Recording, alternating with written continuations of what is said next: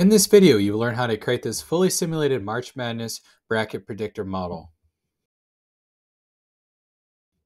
Hello everyone, Jonathan here with Excel Help Now. So I got a video for anyone who is big into March Madness, especially if you're a bracket nerd and like building out different scenarios. I'm going to walk you through from start to finish how to create this model, which is a full simulation of the NCAA tournament.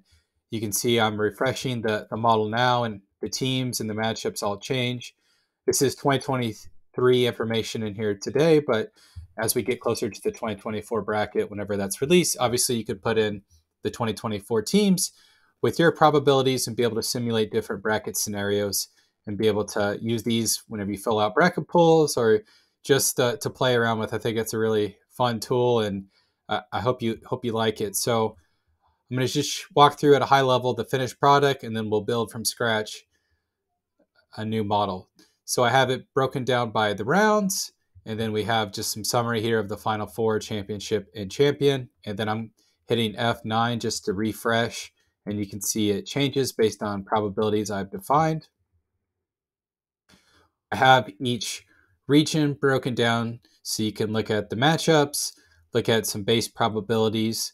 This is historical win percentage for each one of the matchups by round and by seed.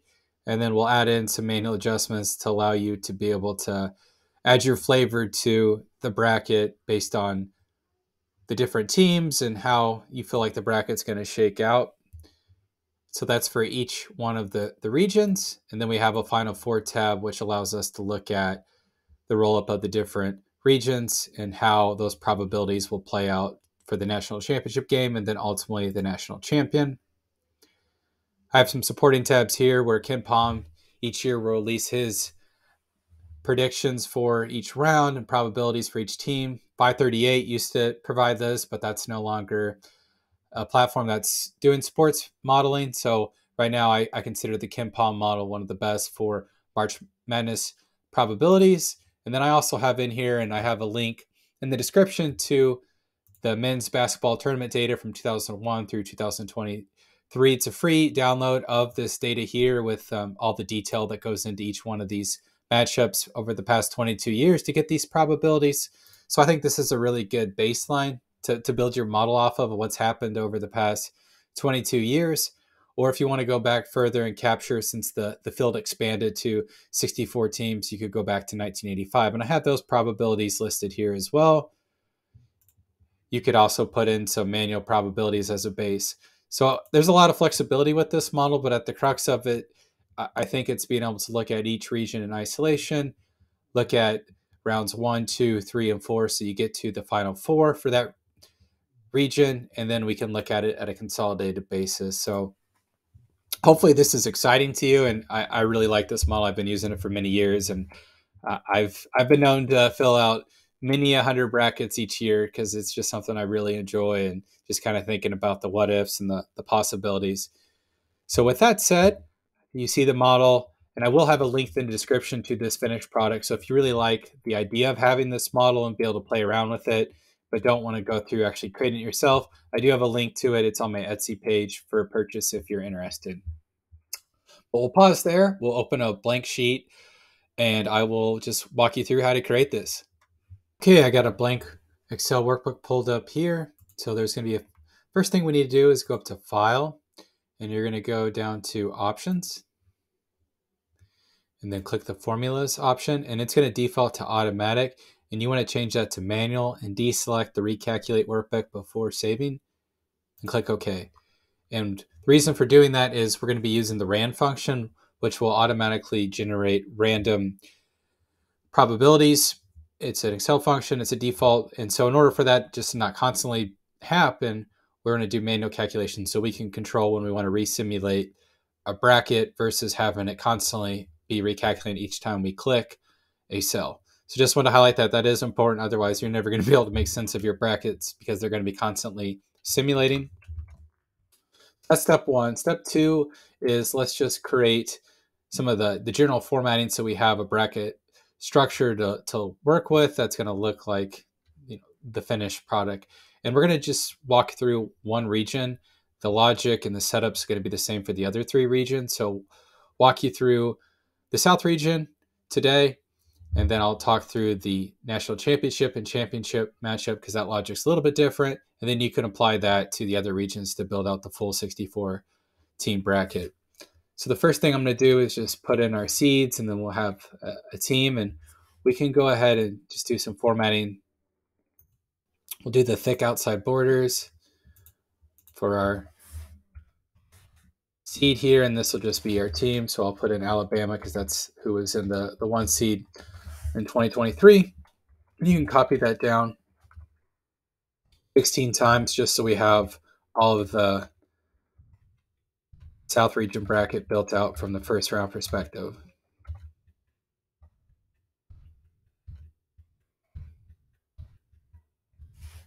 Okay. So you can see we have 16 as our count there, and let's go ahead and change these seats to be correct.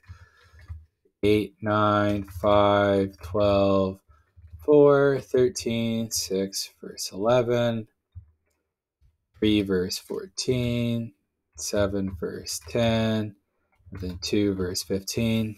And then we can go ahead and remove the teams there. And I'm going to go ahead and grab the teams that were in the South region last year. Just copy those in. You obviously manually input whenever the 2024 brackets are released, what teams make up that region. But there is our South region, initial round of 64. And then from there, we can take and copy that over. Let's just remove the team in the C because we don't know what that's going to be. So this will be round of 32. Copy that all out just to make the bracket look like it will in the end. Let's go ahead and reduce the column width here.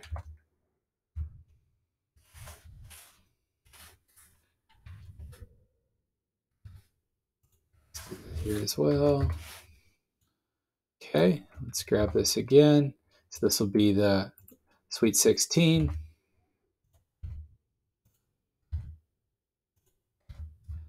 Okay. Okay, and then we have our Elite 8. So we will just split the difference on these. And then our Final 4, which will split the difference again. Then we can add some connector lines in here just to make those. So we'll go down to draw border. And then we will change the line style to be this thicker one. And we'll just draw in. I'm doing this. You can be type A about this or not, but for me, I want the bracket to actually look like a bracket. So I am just putting in some formatting. You do this once, and we can copy this down to the next region.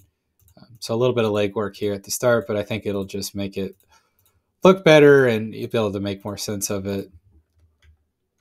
So there is our South region bracket.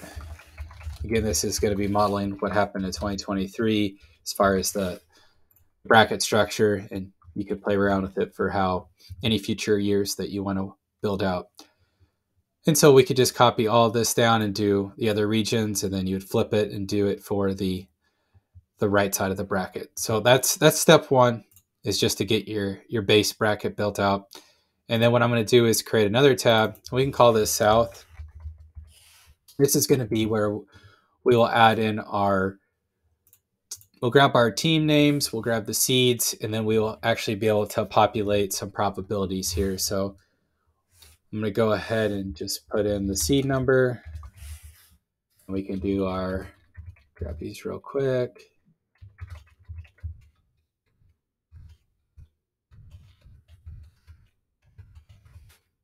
Okay.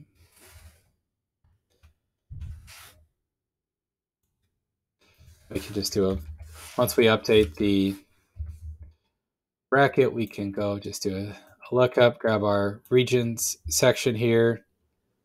So we're going to look up column 1, return column 2. We want that to be an exact match. And just drag that formula down. And so this is where the not generating the formulas automatically can be confusing. So you can see it shows Alabama whenever I drag down that formula. If you do F9, it'll recalculate, and then you can see that the formula is going to calculate. So just if you see an output that doesn't make a whole lot of sense, you got to remember that manual calculations are turned on. It's not going to function maybe how you're used to Excel functioning. And then we can go ahead and put in our rounds.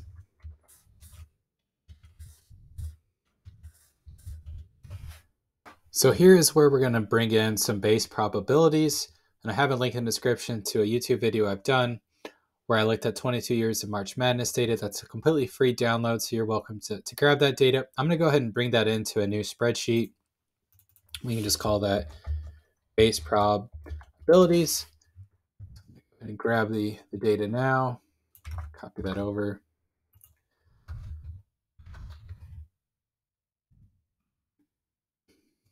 Okay, and so this is going to look at by round and by seed the win probability. So round one seed has a 97.7% chance of winning. And we can go ahead and use this as our base here. So we'll do a VLOOKUP off of the seed, that relative reference to be the column. So F4 until you get the $ in the front, put a comma, and we'll go to our table. And you can go ahead and reference the whole table and do F4 to lock in that. And we're going to bring in the second column for our first round probability. So a 2, and then a comma, and do an exact match false. Enter, and then just drag that formula down, do a Control D, and then we'll do F9 to get those probabilities coming over and calculating. So there's the first round, and then you could drag that over to the right, and then just change our columns to be a 3, a 4, and a 5. This will get us through the final 4. Drag those down and do F9. So there is a really good base starting point for our South region. So we have our matchups, the seed, and the expected win percentage as they go across each round.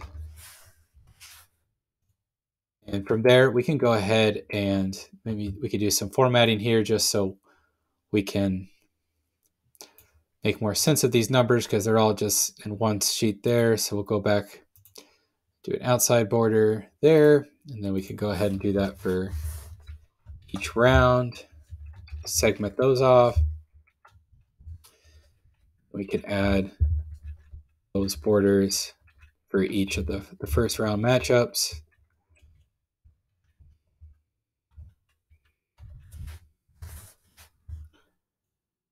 And then grab our 116, our 8-9, our 5-12, our 4-13, and I'm just using F4 after I've done that once, and that just repeats the last function in Excel. It's a really helpful tool.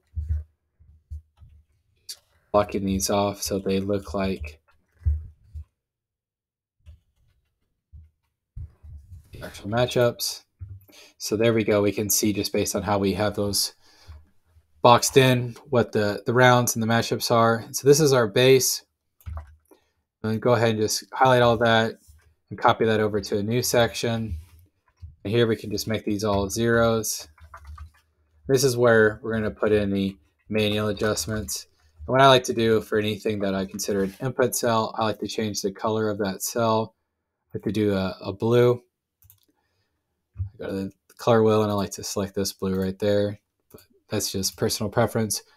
And so this will be our base, and then we can tweak if we don't think there's any chance a 16 seed's going to beat Alabama. We could do something like that where it's minus 2.3 plus 2.3, so the 97.7 plus the 2.3 equals 100%. And then from there, we will add another section, and this will be the area that we're going to actually reference in the bracket itself where the probabilities will pull through. And so for here, we're just going to take our base probabilities plus our manual adjustments, drag that formula down, do F9 to recalculate. So there's that 100% zero that we adjusted. So that's how that works. And then from there, we are going to just do a simple formula here, which is going to be, you can put 0% in for this and reference the first value up here. So grab that and do that for each one of the matchups in round one. And I'll explain why we're doing it this way a little bit. This is part of that RAND function I mentioned at the beginning. Do F9 to calculate, and then we can go ahead and bracket those all in. So that's our round one table. And then from there we can do our Sweet 16. So we will do the base plus our adjustment, and then we can drag that down. And from here, we're going to do the 0 for the first. And then the second one is going to be the same, where we're going to reference that first block. And then this next one is going to be equals the sum of the first two. And you can go ahead and lock that. Go ahead and do that. And then we'll do equals the sum of first three. And then do F9 to recalculate. And grab those four and then copy those down. That's our Sweet 16. Again, the math may look a little funky right now, but it's part of our RAND function and how we look up the probabilities. Then we will do our Elite 8, which is base plus adjustment. Drag that down. We'll do our 0. Reference this, and then same as we did before, sum of those two. Here you can go ahead and we could do an absolute reference. Grab that first cell and then drag that down. So we have our Elite 8 all reference, and then copy this to the second section. So 0, got that reference, and then we just need to update this to be based on 14. Drag that down, and then F9 to calculate. Okay, so there is our Elite 8, and then one more time, this, drag that down. 0 for the first equals the sum of, and you could do this where you do a absolute reference there through that. So U6 through U6, but then we lock in that U6, and then we drag that down, trying to recalculate. So you can see it's pulling all the sum cumulative except for the current line. This is our final 4. Okay, so that is the base plus our adjustments to get to the probabilities that we're going to be looking up in our table. Okay, so I'm going to pause there, let you kind of look at that, and I can format this real quickly so it looks a little bit cleaner.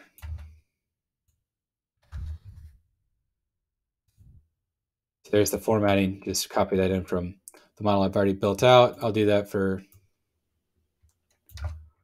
all of the fields just so you can visualize it. Again, you can do the formatting however you like. But let's just summarize real quick, because I know that was a lot of just doing formulas and not really understanding what all is going on there. I do have some conditional formatting that I'm going to go ahead and clear out.